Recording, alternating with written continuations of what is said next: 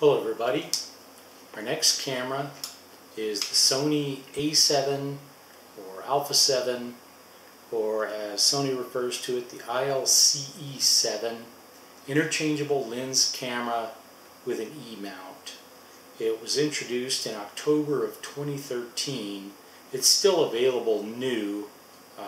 They're up to like the third rev of these, I think, and there are a bunch of different variants.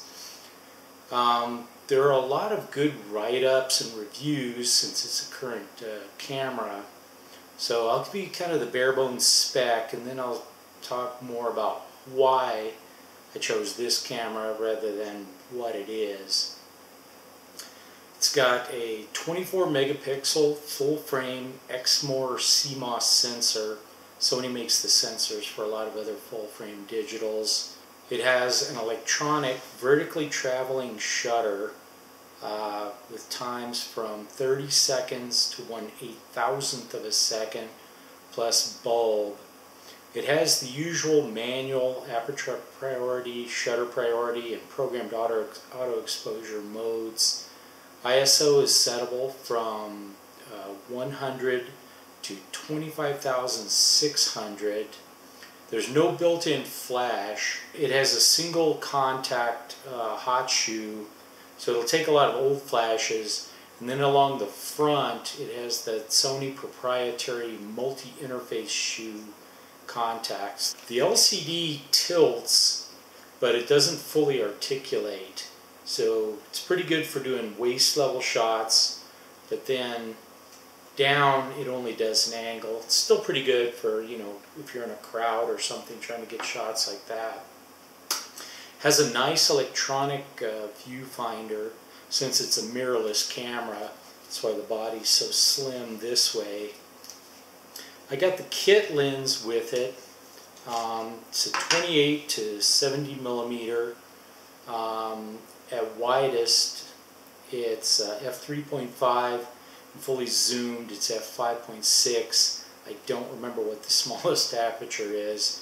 It has Sony's version of image stabilization. They call it the optical steady shot. It's a pretty good walking around lens. The batteries are a little small for this body because, I mean, it's electronics out the wazoo. It is a Sony, and they are an electronics company first. But when I got this, I got a couple of extra batteries and an external charger. I got Wasabi Power. They seem pretty good. So with 2 extra batteries and an external charger, I can keep this thing running all the time.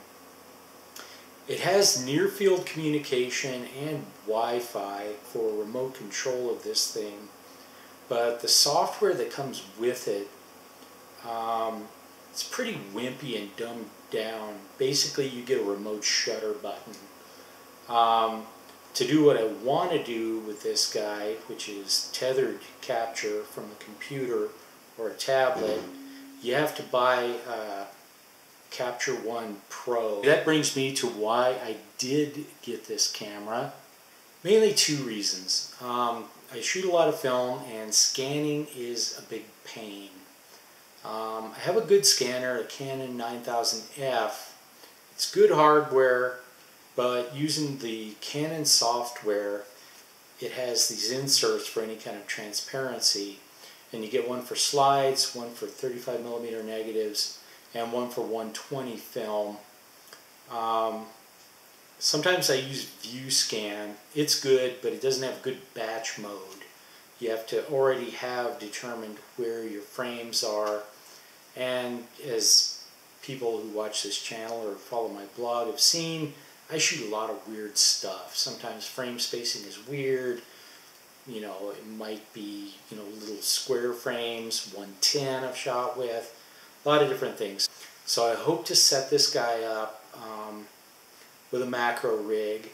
I have used this old slide duplicator. So shooting full frame and shooting raw, so I can do color corrections for old films that have, you know, that heavy orange backing. It's a lot easier to adjust the size and color correction using a digital camera instead of a flatbed scanner. The other reason because there's no mirror, you know, it has the electronic viewfinder, so it doesn't have to reflect up into a pentaprism. The flange focal distance is really short, and that's the edge where your lens meets the body to the focal plane, and they have this mark here for the focal plane. The Sony's flange focal distance is 18 millimeters. That's super short. Canon EF and EFS lenses is 44 millimeters. So I can use a lot more of the old lenses on this guy. I have some beautiful FD glass, but it has a flange focal distance that's 2 millimeters shorter than an EF lens. So those lenses would actually have to be inside a modern Canon. This guy is a lot more flexible as far as using old lenses. I can do strange things like this contraption I put together that goes from the Sony to a Canon adapter to a T-mount adapter to the slide duplicator, and I can use my EF glass on this too. Like this Sigma teleconverter kludge that I used.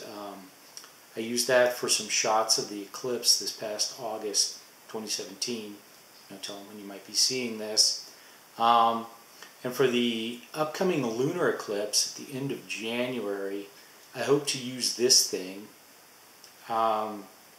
It is a ProSpec 400mm FD mount lens with a Canon 2X converter. Anyway, that's the Sony Alpha 7. As I shoot with it more, maybe I'll do a more in-depth review.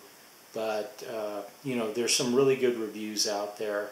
So I just kind of wanted to explain, you know, why I chose this one instead of something else full frame. So I'll keep blasting with this guy, and I'll see you then.